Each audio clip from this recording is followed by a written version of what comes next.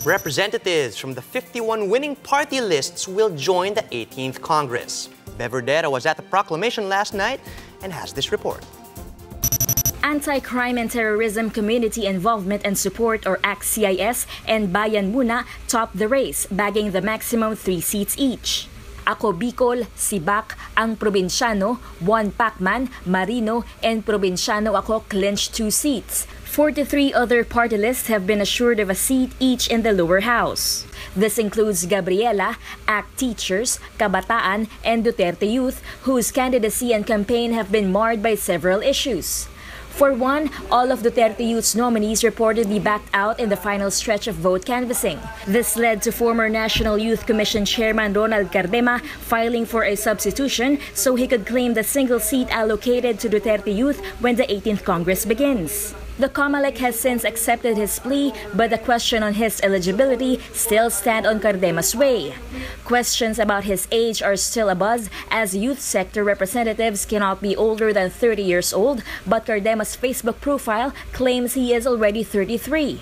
Aside from these eligibility concerns, the Comelec is also aware about complaints that local party lists have deviated far from its purpose of strictly catering to marginalized sectors. The poll body is now urging Congress to fix the country's party list system along with a stronger crackdown on vote buying. As far as Comelec is concerned, ang aming concern dyan is more on the registration, accreditation, and then yung pagpaproclaim ng party list. So, doon lang yung limit namin for the party list system. Pero mayroon kaming binabalak na siguro maglalabi din kami na baka pwedeng ayusin naman ng Congress yan.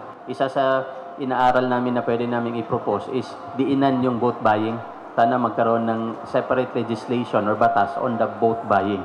And then pangalawa yung party list. Inaaral namin yung mga pwede namin i-propose on how to enhance pa yung party list system na sana babalik siya sa magiging marginalized representative. Meanwhile, the poll body also reminded the newly elected officials to submit a report of their campaign expenses. Isama nyo yung mga expenses ninyo para sa online campaigning, which means kasama ang information tungkol sa mga contractors, sino ang nagsalita para sa inyo online, kung meron kayong mga ginamit na mga influencers na paid.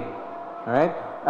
Kami naman sa ganang amin sa Comelec, i-check din namin yung mga expenses ninyo against the standards that we know exist, no? Industry standards. We're talking about standards for how much ads cost, in what medium, and ads of what nature. Manalo matalo, tumakbo hindi, all of the candidates will comply because if they don't, well, there will be consequences. For News 5, Beverdera, we are One News.